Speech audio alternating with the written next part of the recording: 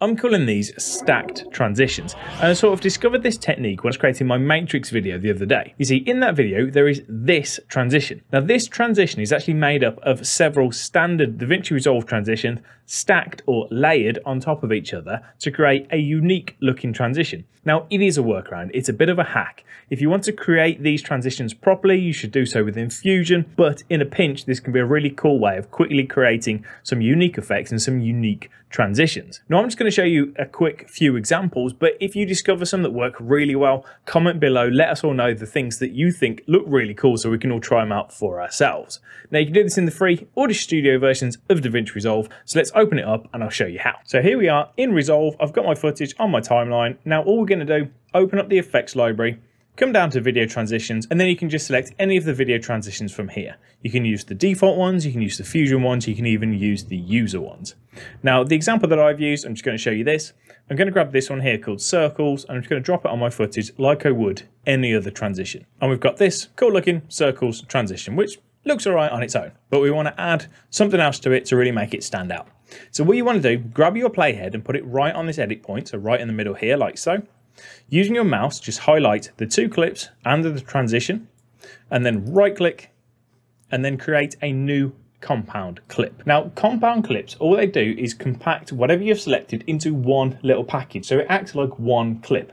Everything's still there, you can get it back, you can edit it if you need to, but it just contains everything, so it's a little bit easier to deal with. Now it's asking us for a name. What I like to do is to call the compound clip the same name as the transition that we've used. So I'm just going to call this one circles and then hit create.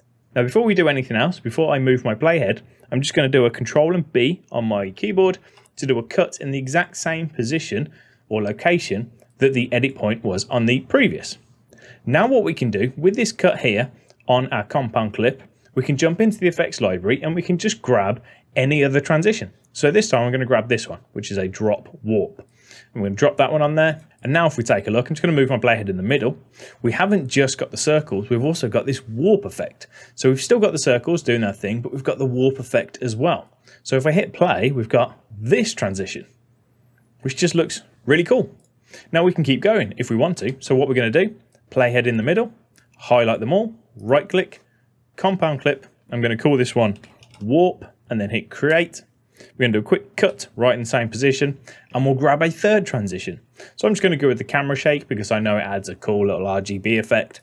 We're going to drop that right on the same position.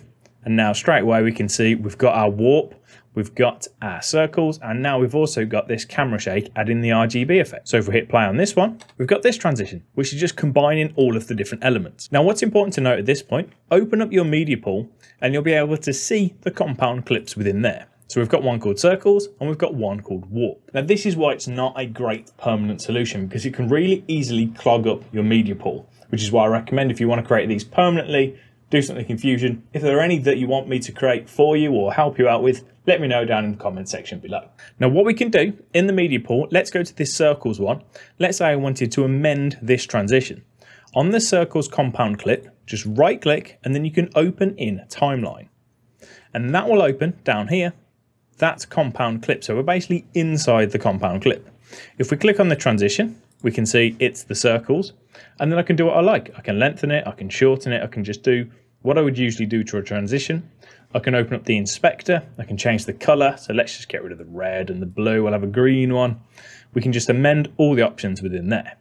Then all we need to do is go to our timeline. So find our original timeline within the media pool. Mine here is just called timeline 1. I'm just going to double click. That's going to take us to our original timeline. And if we just put my playhead over the middle, you can see that we now have the green circle. So you can always go back and amend them if you need to. Do let us know if you find any cool combinations down in the comment section below. Thanks for watching. Take it easy. I'll see you next time.